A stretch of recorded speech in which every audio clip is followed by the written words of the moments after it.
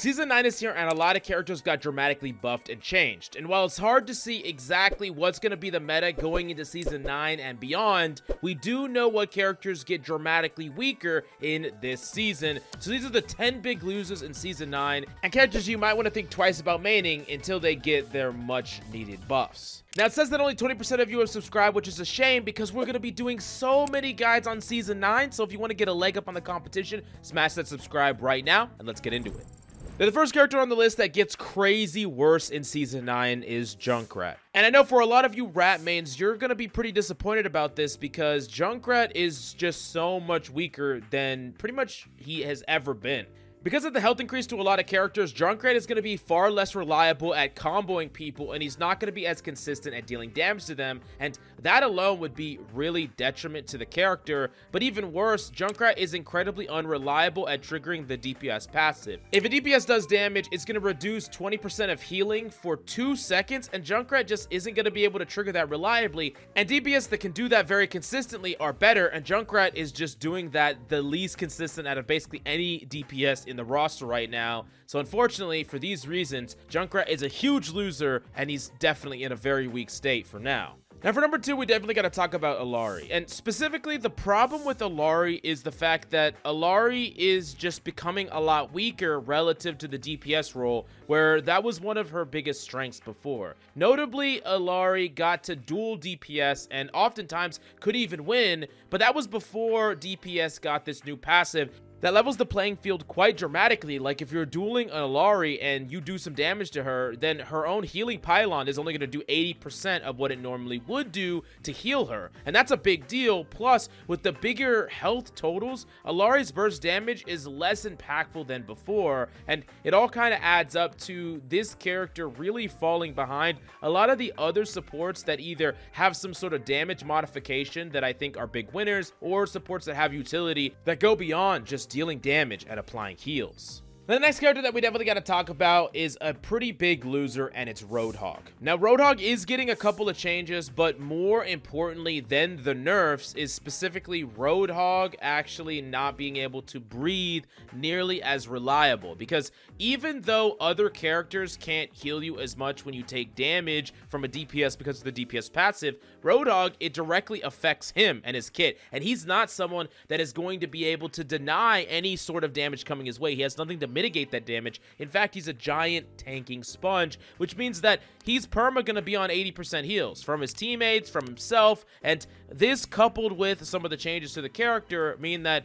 Roadhog is going to be killable even without Discord, even without an Ana, in a way that he never was before. And that was really why Roadhog was so dominant in ranked play, because he could exist, and unless you had coordination combined with a nade or some form of high burst damage, Roadhog just wasn't killable. But now you can win the battle of attrition with him. You could focus him down, and you're going to be able to flush him out, kill him all by yourself without the need for that crazy level of focus fire. DPS in particular are going to be able to super punish this guy, and it's making Roadhog fall down the wayside more and more and more. And especially because now Kiriko doesn't solve all your nading problems anymore. I really don't think that Roadhog is going to be anywhere near as strong as he is now. In fact, I wouldn't be surprised if he goes down many tiers in value, because like right now he's one of the best tanks in the game. You could say he's like A tier or even S tier for ranked play. Now he's gonna be like probably C tier. That's how much worse he's getting. So yeah, he's a huge loser. And as someone that has been grinding Roadhog quite a bit in Season 8, I think I'm gonna put him on the shelf for Season 9.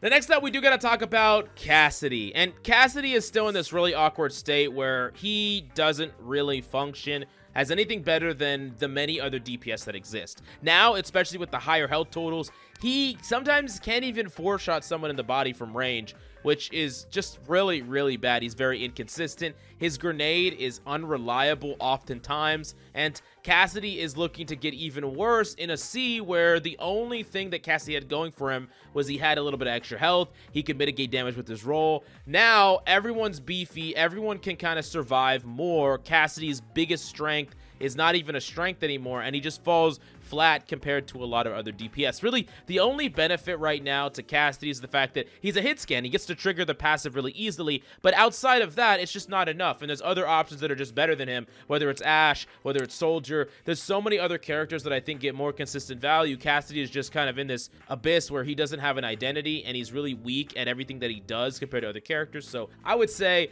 until we get some massive reworks from Cassidy, which we know will come down the line at some point, who knows when it will actually be here, I would say it's high noon somewhere else, because it sure as hell ain't here. But anyways, let's talk about Lifeweaver. And Lifeweaver is somehow weaker in Season 9 than he was in Season 8. Lifeweaver has consistently had this problem where there are certain strategies that work decent with Lifeweaver, but Lifeweaver just doesn't have anywhere near the impact as many of the other supports in the game, with no types of utility that impacted the game anywhere near Lamp or Nade or Sleep or Suzu. And even though Pull is a decent ability, it did force your tank to give up all the space they claimed, while just healing them up with burst heals or even Suzuing them allowed them to maintain that space. And then with really low damage and an inability to fight back any pursuer, Lifeweaver was oftentimes a sitting duck where his only value was the fact that he was hard to kill, and that's pretty much it. But that doesn't really help here. I mean, yes, Lifeweaver is still hard to kill,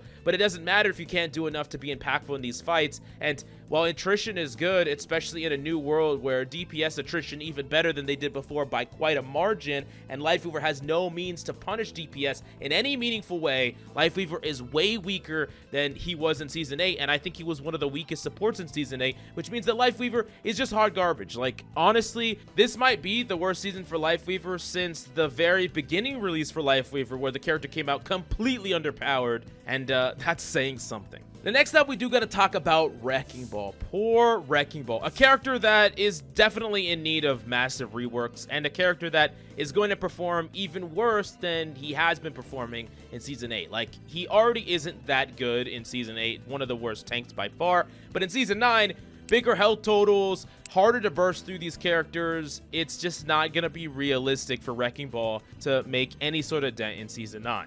Now, the only thing that I could see maybe with Wrecking Ball is the fact that you could play Wrecking Ball with like a Soldier off-angling, and you're just like creating these slam setups for your Soldier, and they're getting less healing because your DPS are taking these angles. I could see that maybe, but I don't see why Wrecking Ball would be better than another character like Doomfist or any other character. Wrecking Ball, unfortunately, just is kind of lagging behind the rest of the roster, and he's just not allowed to operate in the way that he wants to. Not to mention there's a lot of characters that can really punish Wrecking Ball. Overall, this character's in a pretty bad spot. He has been for quite some time, and it doesn't look like things are getting any better. In fact, they look like they're getting worse in Season 9. So, Wrecking Ball mains, until we get that rework that is probably coming down the pipeline, I would probably put this character to rest, but who am I kidding? You're gonna lock him anyways. Now, we got to talk about Hanzo, and now Hanzo only one-shots less than 5 characters in the entire roster. You heard me right, that's all he freaking one-shots. And you might be saying, good, great, Hanzo's finally not going to one-shot me, thank goodness. But the problem is, Hanzo's power directly revolves around his one-shot. And while he is getting Storm Arrow buffed, which is fine, and he actually now has a passive, because before the reload passive did nothing, and the damage passive actually does something, or the healing reduction passive actually does something, Hanzo isn't going to be able to trigger that as reliable as hit scans can, and without that one-shot, with not really enough to compensate for the lack of a one-shot, Hanzo's just underwhelming. Like, really, if you're gonna remove the one shot from Hanzo, which is effectively what they did, and I don't think that's a bad thing, but you need to change up his power in some other regard. Projectiles, even though they're easier to hit, are going to be less reliable to hit than hit scans by far. So Storm Arrow, in my opinion, should have become a completely different ability. If you're going to keep Hanzo like this, if you're going to make it so Hanzo can't one-shot, that's fine. You got to give him power in some other way. It doesn't have to be one-shot power. It just has to be something to give him a little bit of an edge compared to some of these hit scans that can trigger the passive easier than Hanzo. Once again, it feels like he gets the short end of the stick compared to characters like Ashe, characters like even Sojourn, characters like Soldier. And I really do think that the only way that Hanzo is decent is if somehow damage boosted Hanzo becomes a thing. I just still don't think it's going to be reliable enough, but perhaps with the easier to hit projectiles and the damage boost, maybe damage boost Hanzo actually becomes strong because now you can one-shot like the entire roster. But I'm really unsure about that, and it seems a little bit too gimmicky to become meta. But if Hanzo does become meta, it's going to be 100% because of a Mercy Pocket. And I still think it could be okay in ranked play, but it's, once again, probably way too unreliable and a little bit too gimmicky. But I guess it depends on just how easy it is to hit these projectile shots in the hands of someone that's skilled. Now, next up, this is one that a lot of people are not going to expect. Kiriko is on here as a big loser in Season 9. And this might seem really bizarre to people, like, what? Kiriko's the most busted character. How could you put Kiriko on this list? And there's a couple of reasons for that. I think, namely, because of the health totals increasing, which is a big deal, Kiriko is going to be just less reliable as a DPS character. Someone that can actually deal damage. There's a lot of characters that Kiriko can dink twice and they don't care. They're just going to shrug it off, which is actually kind of cool. Kiriko is going to lose a lot of these 1v1s where before she's going to win, and if she does body shots all the time, she's doing like no damage. So these are all benefits to DPS over Kiriko in duels where Kiriko has consistently been winning those up to this season.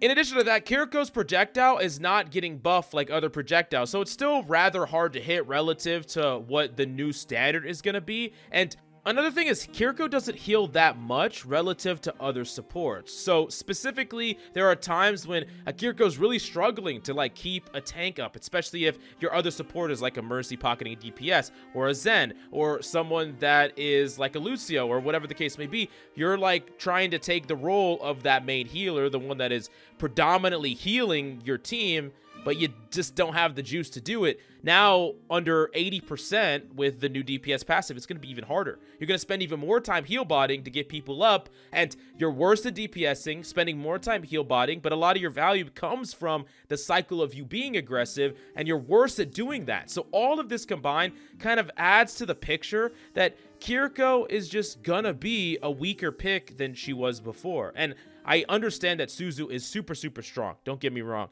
But I just don't see Suzu mattering as much in these super slow attrition fights that don't happen all at once. Yeah, you're going to see Kiriko and dive, and in the hands of someone that's really, really good, they can get value out of Kiriko. I just think that this is probably going to be the worst season for Kiriko, even in the higher tiers in a long time. And Kiriko already has a negative win rate in most ranks of play. So I really think, especially if you're lower than the Masters rank, Kiriko is going to be like actually bad. And then if you're Masters or above, she's only going to be good in specific strategies, and most of the time, there's going to be other supports that are going to win in ranked a lot easier. So yeah, worst season for Kiriko. Maybe you're happy about that, maybe you're sad about that, but I think it's actually true.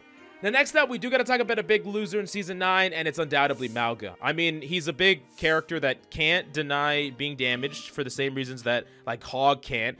His heal comes from his damage, and that's going to be mitigated. I mean, it's pretty much all the same reasons that I said that Hog is a big loser. Mauga is even a bigger loser in this season. And when we cover the 10 big winners, you're going to see that tanks that have a way to cut off the enemy from dealing damage to them, allowing them to get out from under the passive, that's going to be a really big deal. Mauga can't do that. Mauga's just going to get completely sauced on. I think he's probably going to be one of the worst tanks in Season 9. And yeah, I'm definitely putting him 9 on this list. Now, last but certainly not least is a character that doesn't necessarily get that much worse, but she doesn't get better, and she really didn't get anything in this patch, and it's Widowmaker. Widowmaker is not going to be very reliable. One-shots and burst damage is just at an all-time low, and while Widow could probably see a tiny bit of play on some of the sniper maps, the long-distance maps, on most maps, Widow is just going to be very unreliable and inconsistent, and overall, she's been a loser for quite a few seasons, and I think that she gets even worse in Season 9, although I do think that she will see a little bit of play here and there, and probably the strongest out of all of these losers on the list, but she narrowly makes it into our 10th slot. And honestly, all these characters are kind of on the chopping block for being characters that are desperately in need of compensation buffs or compensation reworks as we change into the new Overwatch 3 Season 9 meta. So yeah, definitely let me know if you agree or disagree with any of my takes, and smash that subscribe so you don't miss out on 10 big winners in Season 9 and all of the other Season 9 guides that we have coming in store for you. Check out the Patreon if you want private coaching, or if you want to check out some of my in-depth guides that you can only find on the Patreon. Thank you, and we'll see you next time.